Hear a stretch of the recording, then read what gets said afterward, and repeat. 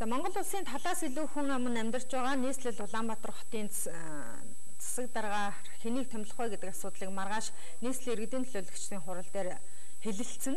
За ямар ч үсэн энэ удаад бол өмнө нь хотын даргад өрсөлдсөн нийслэлийн иргэдийн төлөөлөгчдийн хурлын төлөөлөгч мөнхчлэн өрсөлдөн гэдгээ мэдгдсэн бол хотын даргад амар сайхан дарагч бас дахин нэр дэвшихээ мэдэгдээд байна. За өмнө нь бол нийслэлийн иргэдийн төлөөлөгчдийн хурлын хуралдаанаар нийслэлийн иргэдийн хурлын төлөөлөгч мөнхчлэн хотын даргад нэр дэвшиж олонхын санал авсан ч ерөнхий сайд хүрсэх бол түүнийг батламжлаагүй. Тийм учраас дараагийн хотын даргад хэнийг нэр дэвшүүлэх, хэн өрсөлдөх талаар дахин удирдах зөвлөл хуралдах тав гараад байсан. Гэвч хотын даргад амар сайхныг дахин нэр дэвшүүлэхээр тохиролцсон учраас удирдах зөвлөл болон нийслэлийн иргэдийн төлөөлөгчдийн хурлын тэргүүлэгчид хуралдах шаардлагагүй болжээ.